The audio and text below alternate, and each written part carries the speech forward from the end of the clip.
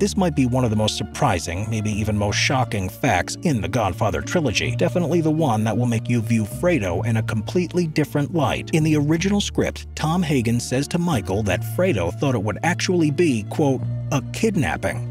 Yes, for those of you who are still shocked, Fredo really thought they were going to kidnap Michael. This is assuming that they told him that Michael was the target, not a different family member. As illogical and just plainly stupid as this seems, I think we can all imagine this working on Fredo.